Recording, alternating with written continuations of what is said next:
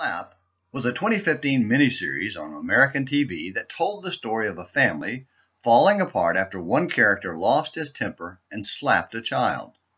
While the child, who was misbehaving and kicked the adult, needed to be disciplined, slapping any kid in the face, your own or someone else's, is recognized as unacceptable.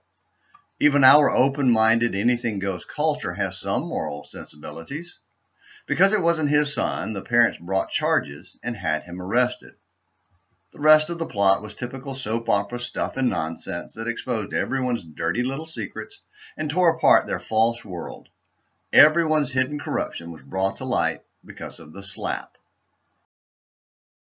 The slap should remind us of the story of Saul after Samuel confronted him for sin and rebellion against God in 1 Samuel 15. Even after being charged with rebellion against God, Saul knew he needed the appearance of fellowship with Yahweh and begged Samuel to at least lead in worship in front of Israel. In other words, he wanted Samuel to join him in the façade, to put on a show and perpetuate Saul's false world. He even claimed to repent and ask God for forgiveness. "I have sinned. I have indeed transgressed the command of the Lord and your words because I feared the people and listened to their voice. Now, therefore, please pardon my sin and return with me that I may worship the Lord." 1 Samuel 15, verses 24 and 25. Notice how even the repentance, though, repeated the excuse. But the depth of his corruption was revealed by his version of the slap.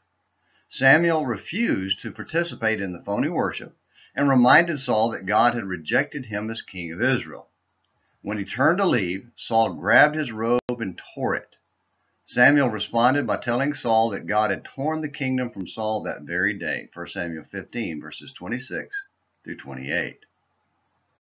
What does that tell us about the power of sin and rebellion against God?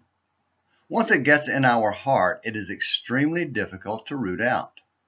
In the fictional world of the slap, the whole group of adults was engaged in despicable acts that were hidden from others.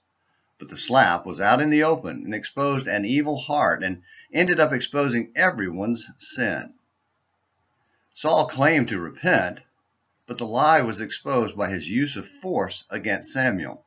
Saul was determined to do it his way, not God's way, and reacted in violence to Samuel's refusal to go along with him. His core of corruption was exposed when he was called out for his refusal to obey God. This was a direct threat of violence against God's servant. "You will do what I say," was Saul's clear message. What about us?